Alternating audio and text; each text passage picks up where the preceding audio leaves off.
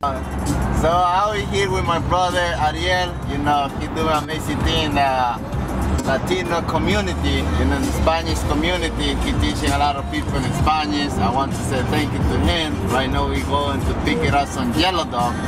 So I want to ask some question about him. What he think about the Spanish community? Where we are in the Spanish community, you know, en la comunidad que habla español, qué es lo que necesitamos como en nuestra comida, qué es lo que falta en la educación.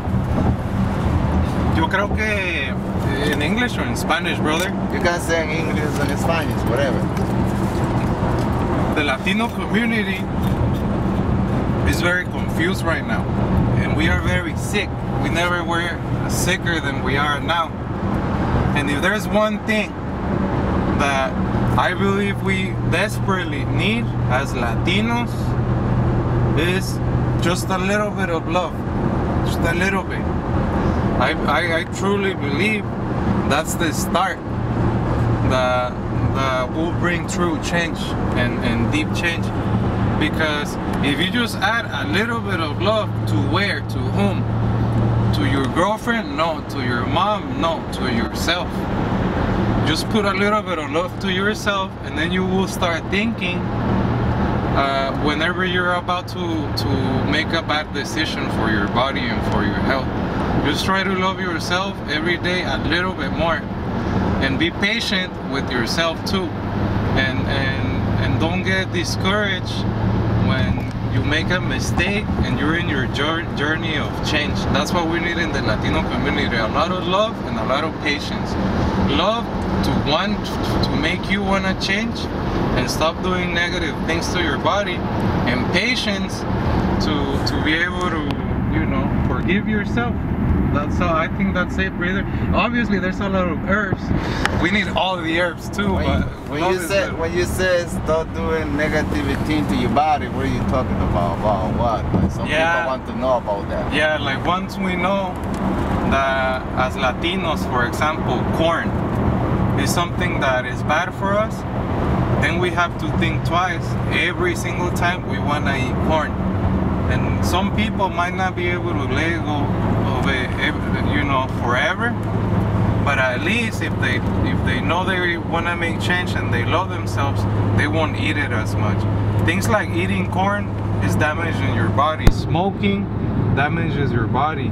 Living in a big city also damages your body. So sometimes you even have to have enough love for you to want to leave a toxic place or a toxic community. Relationships that are negative affect your body too and your mind. So anything that hurts the body has to slowly go, you know? But I want to you telling people wherever you from. Where are you from? Yes, I was born in Michoacán, in Uruapan, Michoacán, Mexico. That's south of Mexico. When you start to learning about the rattlesnake, because a lot of people in the United States will start to mention about rattlesnake. Like you, for example, you come from Mexico. You know how many healers in Mexico be using the rattlesnake. I want to let her know the people, you know, what is that condition, you know, the rattlesnake can help you, you know.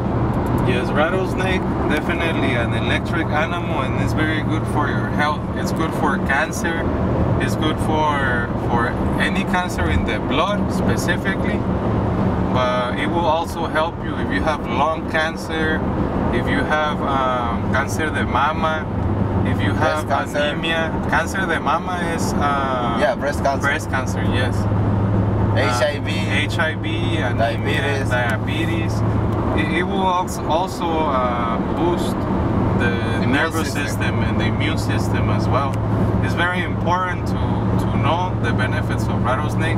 It's a little bit scary, but at the same time, we cow and we chicken and pork, you can eat some rattlesnake to heal, but also you don't have to eat it all the time. It shouldn't be part of your diet. It's only a medicine for when you need it too. And it's common. In Mexico, everybody knows rattlesnake is medicine. And it's been used for thousands of years. Thousands and thousands and thousands. But right now in Mexico, it's illegal. Yeah, it's illegal in Mexico now. Why you think so? Honestly, I think it's illegal because of the great benefits of it. I don't think it's illegal because it's something that it's going extinct soon or anything. No, I have friends that go to the forest and there's hundreds and hundreds of rattlesnakes that they come back with. And I believe just because it's a powerful medicine, everything that is illegal is good for you. Yeah, because the same thing with the chaparral. A lot of people tell me, Victor, that's poison. I Googled that. The FDA says it's poison. But you be using the chaparral, you know, more like gobernadora. Yeah. You have any patient telling you it's how, the chaparral affects my kidney or my liver? Never, right? Never. I've been telling people to drink chaparral for years. I don't have one person that ever had an issue with it, even if they make it strong, because sometimes they don't know how to prepare it and they'll make it too strong. But even then, nobody's ever gotten sick from drinking chaparral. Same thing with duck flower. They say duck flower is poisonous. You never poison nobody. It never killed nobody, you know. So I think that's that, you know. I believe it has to do with that because it's good for you. And we live in a world that is fake. It's the matrix. The world is upside down. Anything they tell you is good for you is killing you. Normal is actually toxic nowadays because it's normal for you to go to your friends and drink some beer and hang out. It's normal to have a party and all the family goes and they all eat poison food. That's normal in society nowadays, but it's also toxic. So we have to get away from what normal is because it's an upside down world. What are you thinking when people say, "Oh God, I know you plan why you give diabetes to my mom, high blood pressure"? You thinking God give diabetes to the people? You thinking God tried to make people suffer? God is always good. God will never make you suffer. It's because you violated the natural laws. The life. And yeah, exactly. And you did that to yourself. God didn't tell you go eat all that sugar, go eat all that, drink alcohol, eat all that meat. God never tell you to do that. What's more, God tells you many times before you are about to die to change. He's so good that you violate him for 20 years and for thousands of times he will tell you, hey, there's something wrong. How? Because your head hurts. If your head hurts, that's God telling you something through your body. Now, if you have a pain in the stomach, that is not God punishing you. That is God telling you there's something you gotta fix. So that's very far from the truth. Hermano. God is good always. Hello. Mullein is a bigger leaf. This is not what. No. This looks like mullein to me. No? No, the mullein is a fat leaf. And Or also longer, a little bit more elongated, and it's a shorter, much shorter bush. yeah. You know, this is massive, bro. But definitely respiratory air right here. Definitely. Yes, flower, let me try them. A la verga. Sí, no, tú se abre mucho. No sé, el gordolobo no se rompe así nada más. Right now we're going to No, talk yeah, they are, eating man. wild tuna, you know, from the cactus. No, I know, those are dangerous, bro. They're dangerous. The what? No las toques con la mano, güey. I know. Fuck you up. This Gordolobo? Okay, okay, con esa la vas a armar.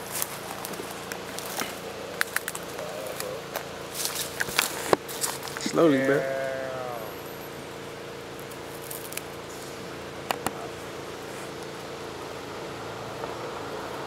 This tuna, you know, the cactus is good for diabetes, for chlorophyll. Yeah. You know, right now we clean it. Clean it you clean. But I don't want to get it bit up. So you clean it, you clean it.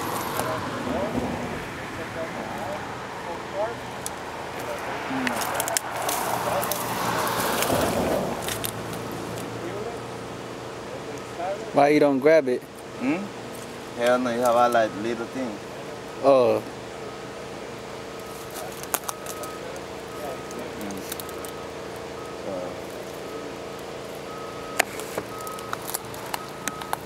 You're going to fix the skin.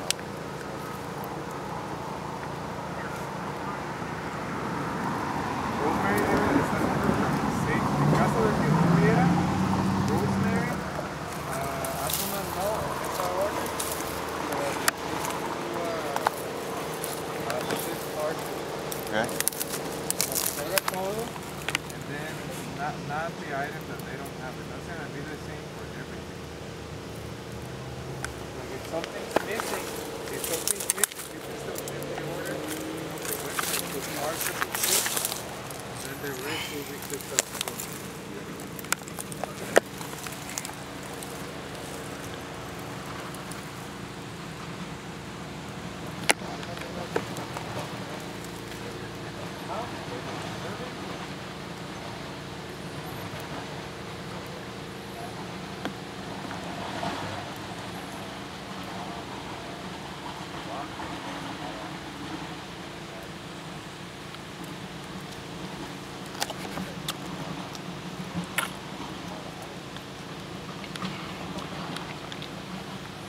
See the little thing over there? The thorn?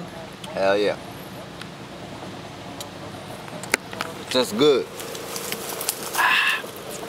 Good.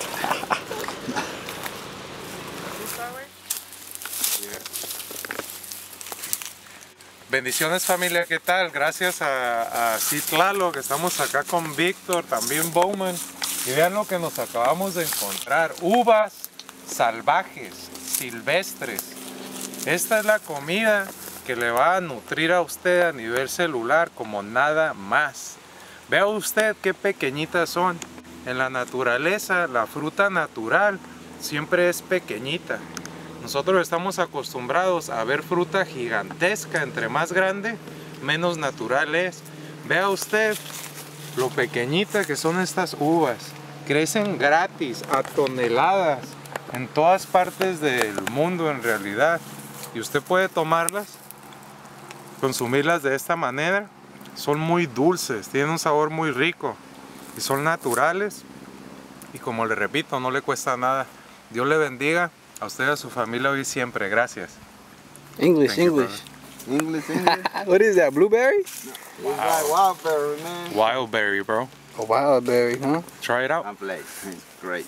Eat Wild some. berries. Say something about it, Victor. I like it.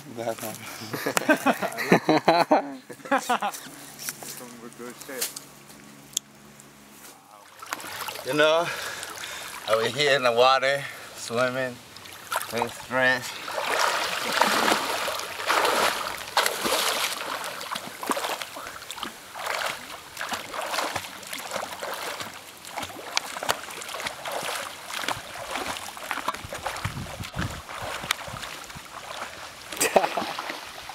Oh, what's that? What's that coming? That's a shark?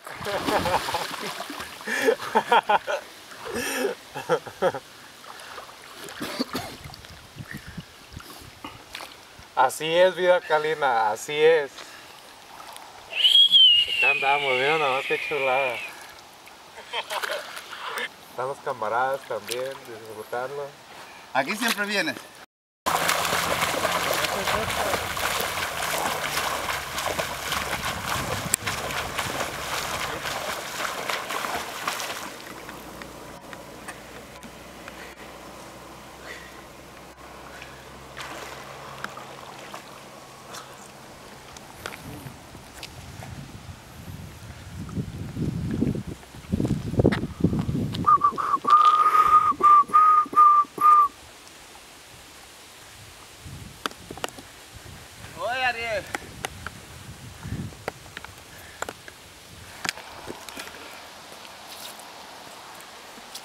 Entremos. sí, güey, pero si me meto, güey, ya no me saca, cabrón. ¿Por qué no? No sé nadar, güey. Y no sabe nada, la verga. Nada. This one is making me remember Honduras. So it looked that great, it's wild great. You see the sea over there? It's high in calcium, not the minerals. You see how beautiful? It's growing for free. Wow. Much love.